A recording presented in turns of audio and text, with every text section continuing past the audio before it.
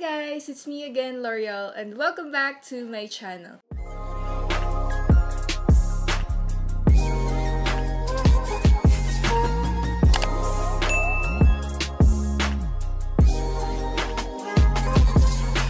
So, for today's vlog, naisipan ko na i-share sa inyo yung content na to.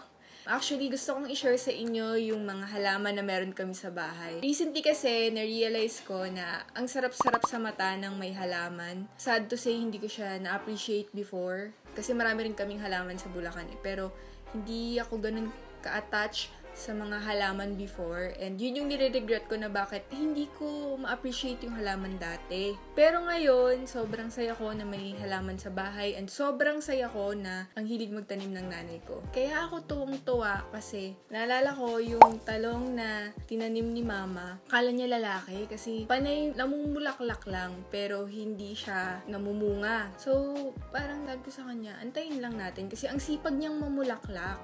Parang nawala na ng pag-asa yung nanay ko sa talong na yon. Pero one time, paglabas ko ng bahay, nagulat ako.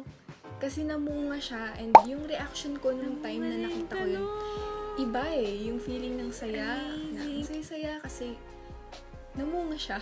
Alam mo yun? And then after that, after nung time na first niyang namunga, hindi na siya humintong mamunga ulit. So nakapag-harvest na kami ng siguro twice sa okra, tapos isang beses sa talong. Tapos ngayon, marami na naman siyang bunga. So, makakapag-harvest na ulit kami. And yung iba pa naming halaman na ipapakita ko sa inyo. Actually, ang dami kong na-realize nung nagkaroon nga ng mga halaman dito. Nagkaroon kami ng mga vegetables na naka-harvest na. Kasi parang, it's all about waiting. Hindi lahat ng gusto natin sa buhay ay makukuha natin agad. Parang sa mga halaman, di ba, na tinanim mo, aantayin mong tumubo, aantayin mong mamunga before mo siya i-harvest. So, yun din yung na-realize ko ngayong quarantine. If you are impatient, na parang impatient ka na, lalo na ngayon na may COVID, parang yung mga plants mo nasisira or walang natutuloy, let's just wait. Eventually, itong COVID na to, it will end, and yun, let's pray for our plans and dreams na it is aligned din dun sa gusto ni God para sa atin. Ang dami ko shinare, char! So, yun, tara na. Samahan niyo na ako. Ipapakita ko sa inyo yung mga halaman na meron kami dito sa bahay. Tara na! Ito yung halaman ni Mama. Ayan. May balunggay. Tangkong. Ayan, sili is life. Sili is life. Dami ng sili. Kangkong.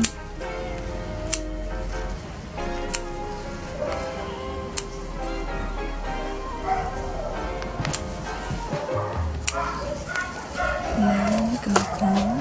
Tapos, itong talong.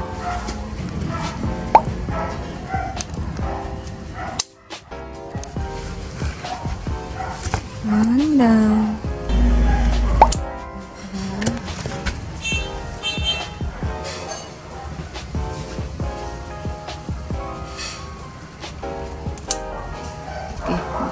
Hindi ko makita, baka magupit ko yung dahon.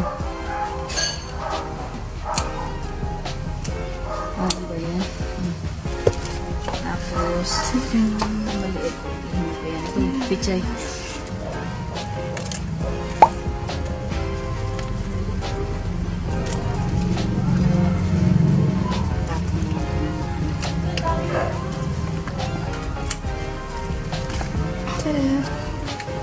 Gagawa kami ng sinigang.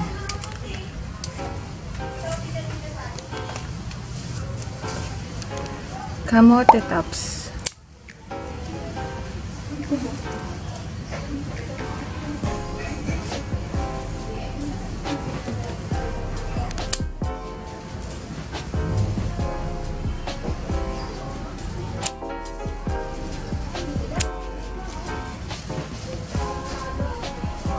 Daming kamuti dun, no? Ang init lang.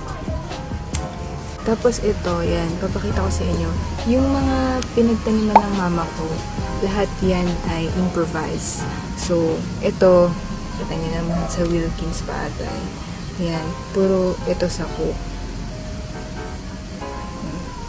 So, lahat yan improvise. Pati yung sa talong. Ito yung talong. Yan, yun yung talong. And yung nilagyan nilang talong ay sainyo sa mineral water. So, ito yung pak choy namin. Ayan, di ba? Ang dami niya ng bunga. Nakalagay din siya sa improvised na lalagyan. Diba? Nagagamit na namin siya sa mga nilaga, ganyan, nilaga, sinigang, or sa kahit anong luto na matripan na pwedeng lagyan ng pak choy. Ito, may mga bulaklak din si ma'am. Si mama. Ano ba? Ayan. Snake plant. Ito guys, kangkong yan. Iba lang yung itsura, pero kangkong yan. Ito, citronella. Ito yung holy basil. And then, serpentina. Ito yung serpentina. So yun guys, thank you so much for joining me today as I share yung halaman namin sa bahay. Ayun, thank you guys for watching and don't forget to like, share, and subscribe and click the notification bell para updated kayo sa mga susunod kong videos. Thank you so much din sa mga nag-support dun sa last vlogs ko. Sobrang na-appreciate ko yun. Abangan nyo lang yung mga susunod kong videos and also may nag-request. So, excited din akong gawin kasi it's all about makeup. Yun lang. Thank you so much for watching.